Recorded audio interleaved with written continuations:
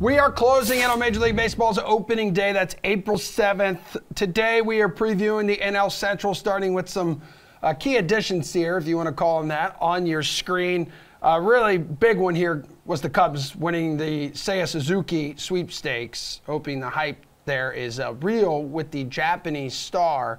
They also have outspoken pitcher Marcus Stroman, who joined them. I believe that was back in December. Now let's see which team our analysts believes will come out of this division. Top of the morning to DraftKings contributors, Matt Meiselman and Nick Friar. Hello, guys. All right, guys, good stuff. Let's start with the team that currently has the best odds on the DK Sportsbook to win the NL Central, and that is last year's division winner, the Milwaukee Brewers. So the Brew Crew won 95 games last year. They're minus 135 favorites to win the division again, but they did lose their leading home run and RBI man from last year with Avisail Garcia signing in Miami.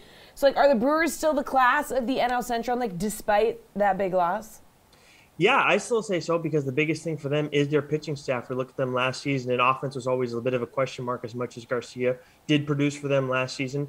They still have plenty of good hitters there, but my big thing is when I see Burns coming back, Woodruff coming back, Peralta, Hader. I mean, that is a trio at the top that's among the best in all of baseball, if not the best. And then Hader's an outstanding reliever too, of course, closing out games. I know right now that they are, well, the other thing is too, right? They won 95 games last season, 90 games for the Cardinals. But I know it's a 5-game gap, but the Brewers coasted, towards the end of the season. They were able to rest guys, use pitchers a little bit less than their starters, a little bit less than they normally might if it was a, really close run. So I like the Brewers to win the division. I think if you're looking for a little better value, though, take the over on them for their win total at 89.5. All right, Matt, what do you think?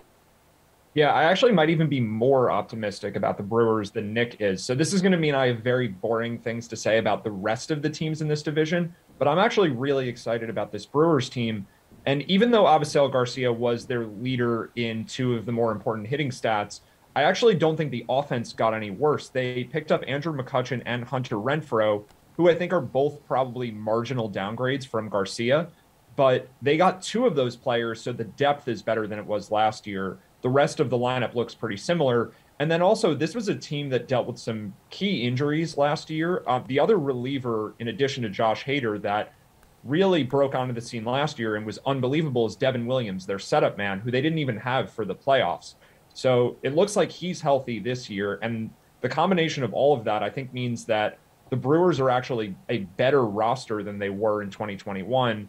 And I think the rest of the division, basically everybody got worse. So I think they should actually be even larger favorites than minus 135. Even minus 200, I think, isn't unreasonable for them. All right, guys. So also the St. Louis Cardinals. So the Cardinals come in with plus 190 odds to win the division. Even when the Cardinals seem down and out, they always find a way to make their presence felt in the division, using a 17-game win streak last year to help them grab a wild card spot before losing to the Dodgers. Their manager didn't make it. They have a new one now. How do you like the Cards' chances to build on last year's late run and maybe be a little more consistent in 2022, Matt? So as someone who had the Brewers to win the division last season also, the Cardinals' run scared me. And I don't really know what it is about this team. If you look at their roster top to bottom, it's just not that good of a roster. And I don't really know how they managed to pull that off and get themselves in the hunt. Coming into this year, I think it looks like a very similar team. I think the reason I'm lower on them than I even was last year is that Jack Flaherty's shoulder seems to be a real problem. And for all that Adam Wainwright is, this is probably their best pitcher in Flaherty. So that's a really big deal for this team. I do think they're a pretty good offense, but this is not a pitching staff that I'm especially worried about. Their bullpen was problematic for a lot of last year too. So I think they'll be okay, but I'm not really worried about them overtaking the Brewers for the division this year. Okay. Nick, do you think they have a chance here?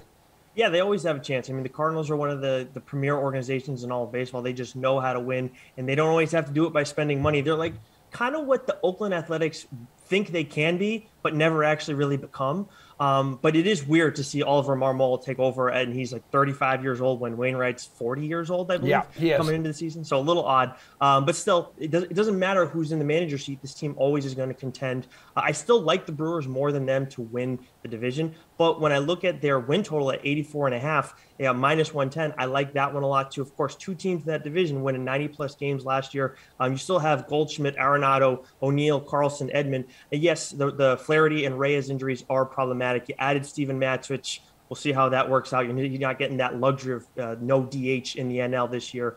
But I still like them to at least get 85 wins this season. Okay. Okay, so the odds do drop quite a bit after the Brewers and Cardinals. Cubs are plus 1,000, but we do have an expanded playoff system this year, right? And the Cubs have slightly better odds at plus 500 to make the postseason.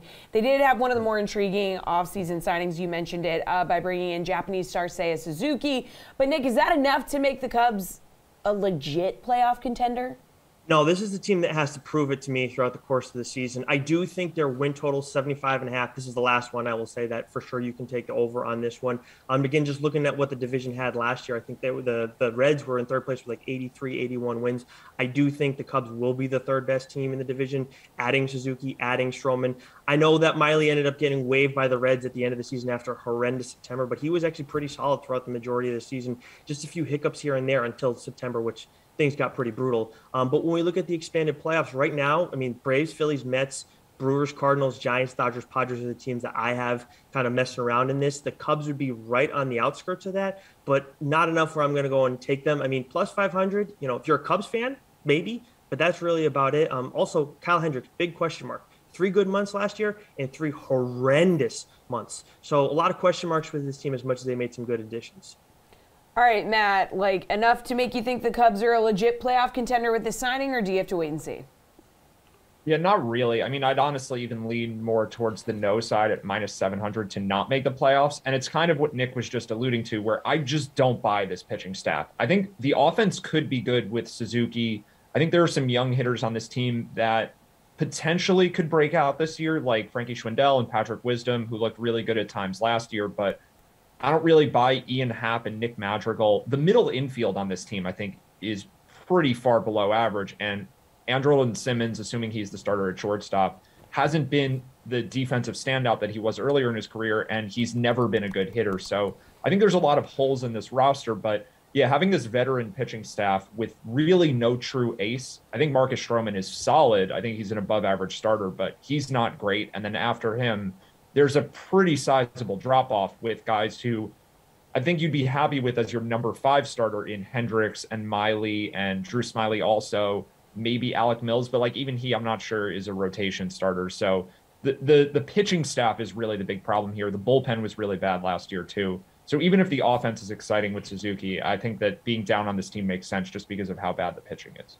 All right, as for the Reds, plus 1,200 odds to win the division. Their season win total only set at 74.5, so the division doesn't really seem likely right now, but they do have better odds than the Cubs to make the playoffs at plus 425. However, I mean, this is the thing. They got to convince their fan base here that a lot of these moves that they made recently are kind of just temporary because they traded away some of their best players and Suarez and Winker, and then they lost Nick Castellanos to free agency. So how exactly is this team going to make a run, Matt?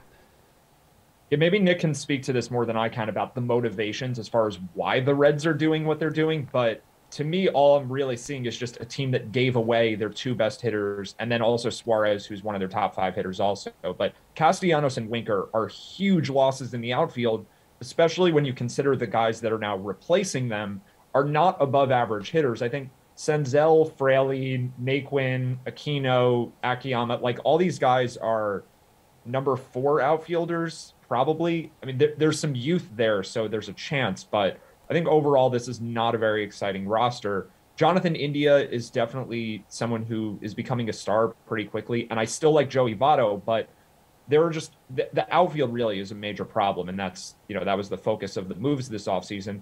And then just like the Cubs, this is not a very deep pitching staff. I think there's some solid veterans here, but I'm not really happy about the Reds rotation either. So I don't really know why the Reds couldn't just continue with what they had last year. Maybe Nick knows more about that than I do, but overall, I don't really like this roster. All right, Nick, can this team surprise and inspire fans to keep the faith?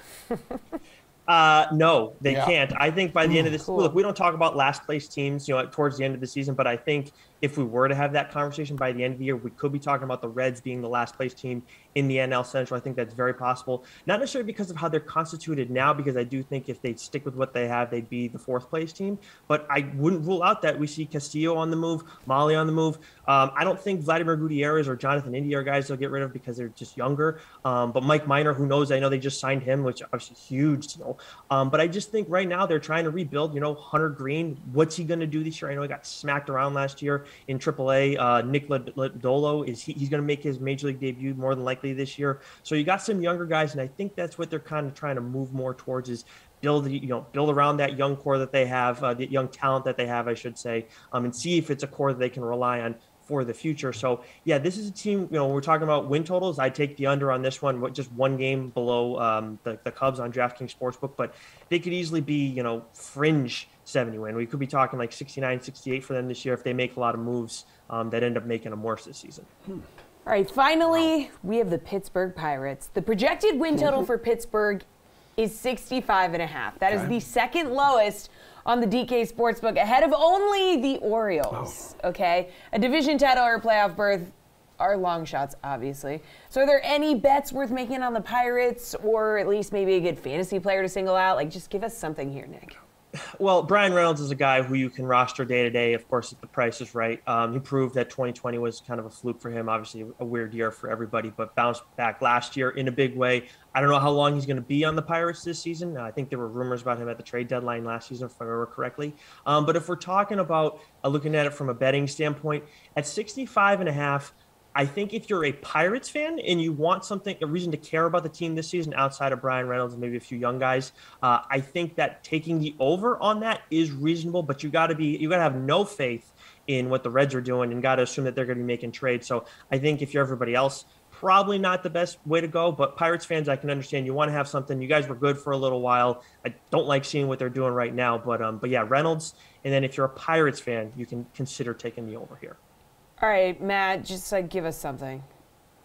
Well, I lean towards the over also, but I think this might be more of a wait-and-see situation for me. The number one reason why I feel that way is I'm not sure that O'Neal Cruz starts the season in the major leagues. And after Brian Reynolds, he might even be a more valuable player than Reynolds, even in his rookie year. So at minimum, he's in the top two assets on this team. And if he isn't playing for the first 6 weeks, you could see a very slow start where you just have probably Kevin Newman as the starting shortstop or Cole Tucker. It's a team that'll look very similar to last year. So hopefully if you like the Pirates to go over their win total, they hold on to Reynolds, as Nick was talking about. But yeah, it's really hard to make a case for this team being good. I think it's a little easier to make a case for them sneaking into 70 wins, let's say, and maybe finishing third in the division. That's the optimism. That's the extent of my optimism here. I do think that there are some exciting young players here, but there were also a lot of spots on this roster that have almost no chance to be valuable for them. So there's no real shot at a division, but I do think the over on the win total makes some sense for them.